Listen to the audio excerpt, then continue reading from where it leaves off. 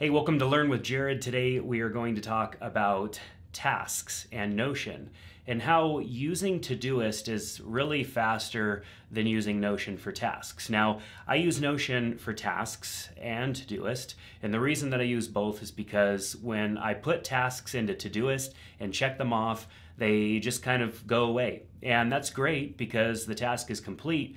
But if I want to link that up to a project that I'm working on and I want to be able to track that project and I want to be able to connect that project to a client, I need Notion for that. That is well beyond the capabilities of Todoist.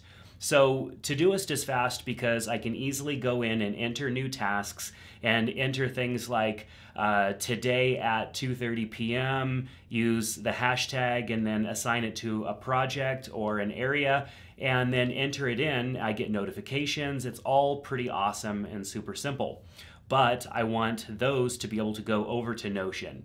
Now, a long time ago, before Notion opened up their API, actually, it's not a long time ago, it's fairly recent, but I switched from Todoist and just was utilizing Notion for my tasks because I didn't want to have to double entry everything. That was kind of a time-consuming process.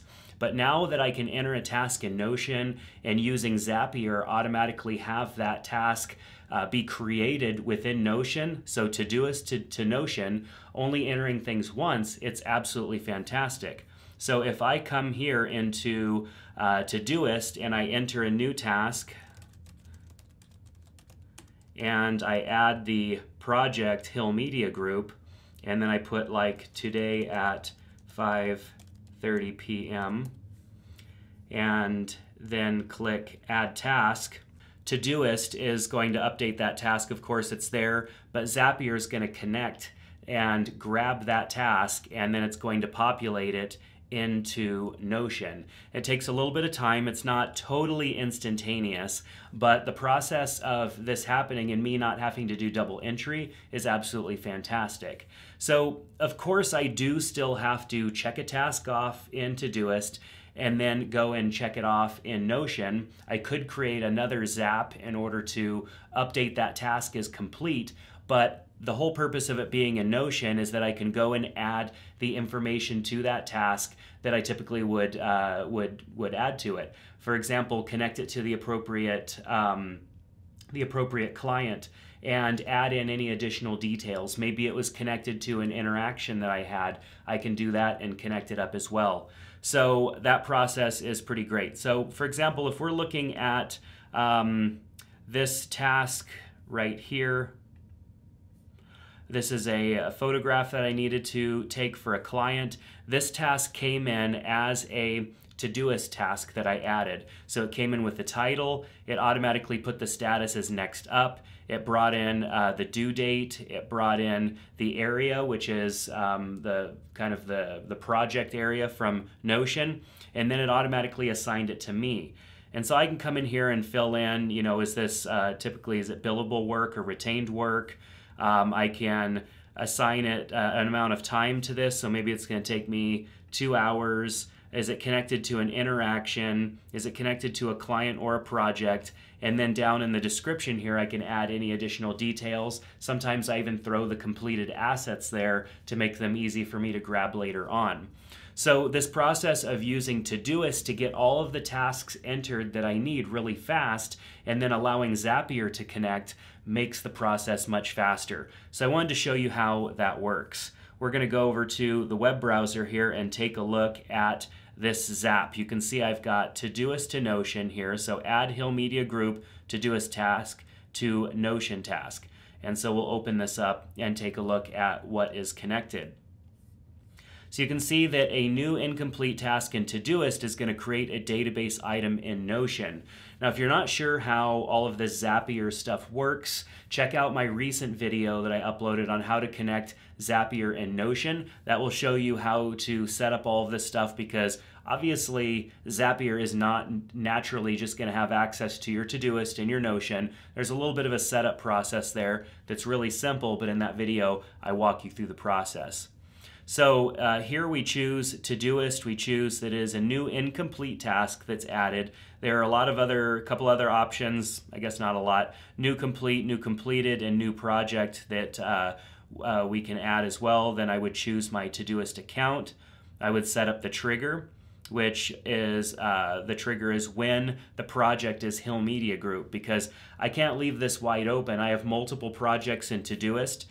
For example, some items I tag my name, Jerad Hill. That's a project, so that's for a task for one of my own projects that I'm working on. And then Hill Media Group, I will tag it Hill Media Group for anything that has to do with my business. And then I also have home and I think 2 others that will go and make sure that the area is selected correctly. So you can see here I've got a few different areas for different projects of mine. Right now I'm just using Hill Media Group, Household, and Personal. That keeps it pretty simple for setting up the Zaps.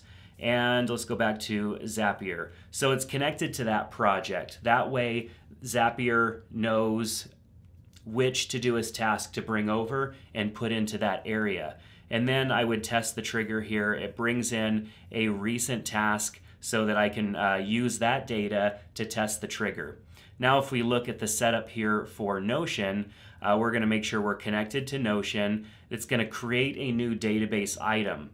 Now there aren't a lot of options here with Notion and Zapier. It's either create a database item, update a database item, or find one.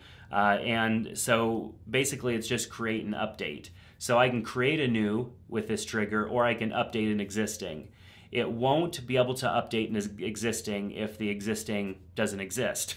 So, and if I choose update database item, you have to select that database item ahead of time. So this is not extremely useful for me. Create a database item is the useful one. And then you choose your account, you set up the action, and here's where you tell Zapier how to take the Todoist data and map it over to Notion.